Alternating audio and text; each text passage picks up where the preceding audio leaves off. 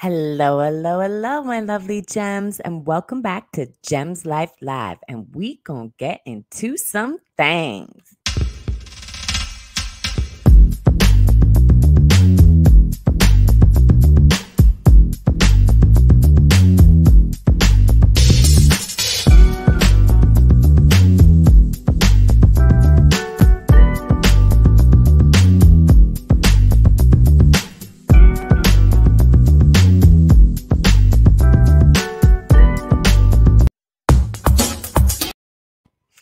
Hello, my lovely gems, and welcome back to the channel. Make sure you subscribe and please share this video if you care. So today we're going to get into the artist Snoh Alaegra. She's from Sweden. She's a singer-songwriter and she's based out of LA.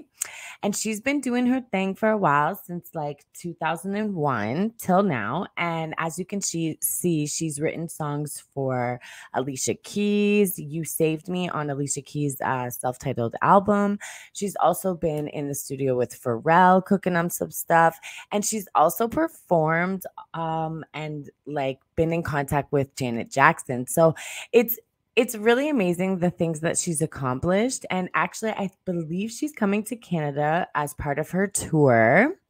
She was just at the Music Hall in New York. So she's really doing her rounds and she's really getting out there. She's like a big performer. And I just wanted to shed some light on her. So please go check her out. Snoh Alaegra. She's R&B, soul, and hip hop. And she does writing and singing as well. And she's been on albums like Sony Music, Universal, Epic, Rock Nation. So yeah, she's really doing her thing. Some of the artists that she's actually done projects with: the RZA, Vince Staples, Joyner Lucas, Neptunes, Drake. So we did see her actually get co-signed by Drake as well. And she was the protege under Prince, actually. And he was teaching her a lot of stuff under him and keeping her under his wing until his death in 2016. So she came up with one of the best performers, obviously, and songwriters that we've ever seen. So you could just imagine.